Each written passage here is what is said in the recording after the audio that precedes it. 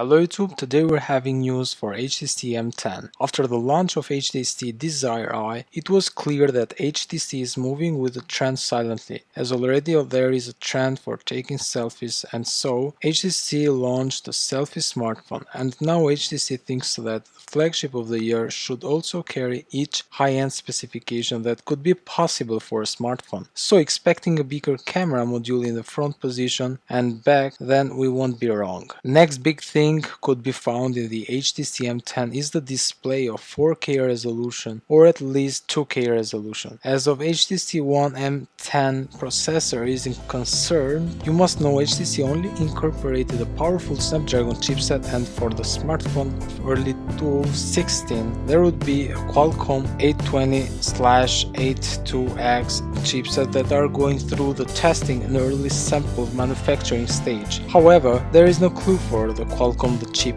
giant. Now quickly I will brief up the specification for the HTC M10. Processor Qualcomm 82X with 3.x GHz quad-core HMP Cyclone technology. RAM 4GB. Board memory 64GB or 128GB. SIM support is going to be dual with nano version. Front and rear sensor camera it's going to be 27 megapixel with face detection autofocus technology. About the battery, 3500 mAh capacity. It's again going to have waterproof and dustproof certification. As always, it's going to have a heart rate sensor and a Touch ID scanner fingerprint. About HTC One M10 price, there would be in the range of $650 to $800. The flagship would not come in the cheaper price.